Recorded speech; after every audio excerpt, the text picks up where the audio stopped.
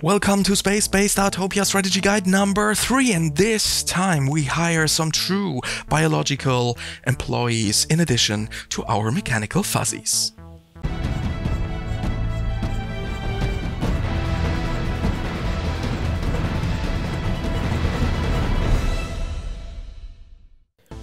The universe is wide and big.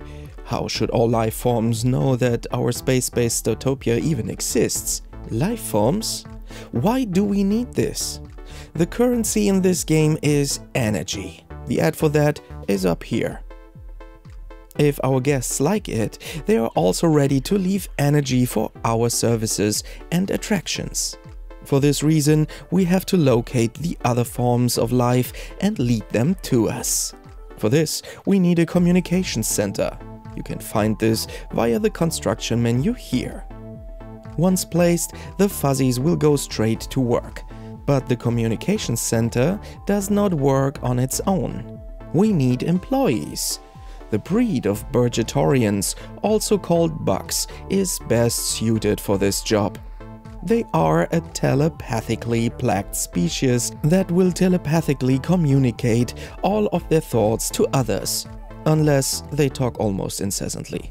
If you click on your communications center, you will see that 4 workers are required so that everything runs correctly.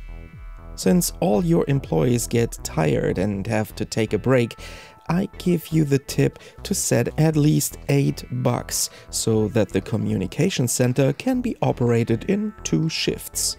Check your units more often, because the longer an employee works for you, the more XP he receives and would like to be rewarded for his performance. Also applies to all employees.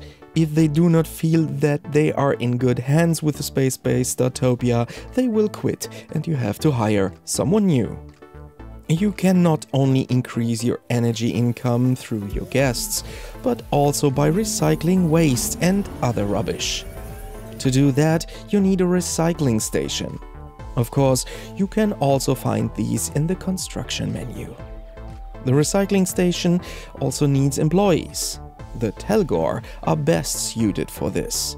The Telgor's home planet was used by other species for centuries as a garbage planet before it was discovered that the Telgor were indeed an intelligent species. They like to handle garbage. As discussed in the last strategy guide, the fuzzies collect the garbage and throw it into the garbage bot. As soon as this is filled, it takes its content to the recycling station, completely automatically. But nobody would complain if you lend a hand, collect rubbish and deposit it directly in the recycling station. It can happen again and again that terrorists try to plant bombs on your decks. If you can find them before they explode, you can also put them in the recycling station.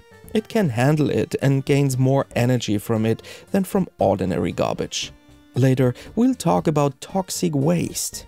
You could also put it directly into the recycling station, but that's not so clever.